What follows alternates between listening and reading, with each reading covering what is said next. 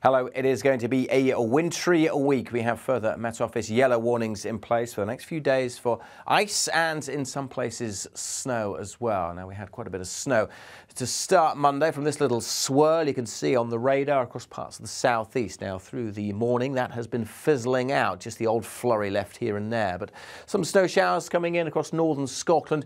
They will continue through the day. If anything, the snow is going to get heavier, especially across Shetland. So we have a snow and ice warning in place here. And where we had the snow through the first part of the day across the southeast, things likely to be icy here through today and overnight.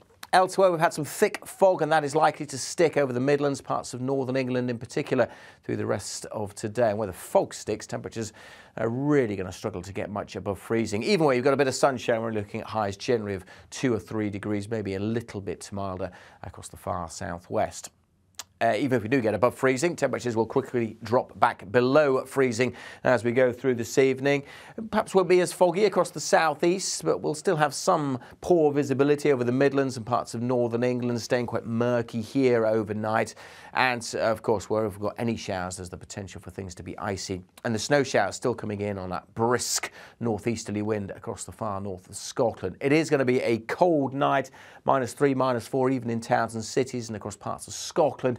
The borders getting down to negative double digits, and across parts of northern Scotland we could again get down to -15, maybe as low as -18 in some spots. So it is going to be a cold start to Tuesday.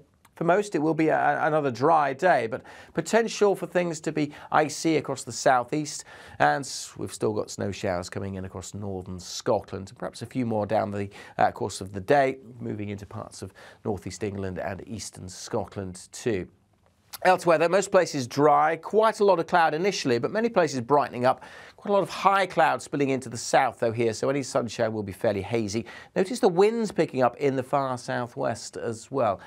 Temperatures here could get up to 5-6 degrees, but that wind will make it feel colder. Elsewhere, the wind's pretty light, but temperatures, again, struggling to get much above freezing.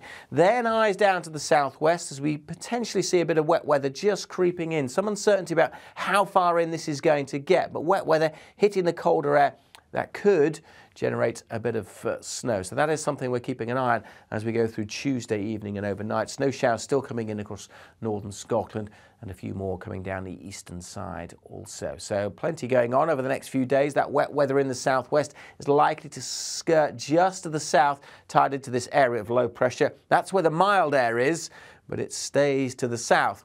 And if anything, the air gets colder, dragged down across the UK through the rest of this week. So it is going to stay colder, potentially milder air back on the way as we go through the weekend and into next week. But that is a long way off. Much of the rest of this week will all be about the cold, the frost, the ice, and in places a little bit of snow. Keep up to date with those weather warnings. You can see them for yourself on our app or on our website, and subscribe to our YouTube channels.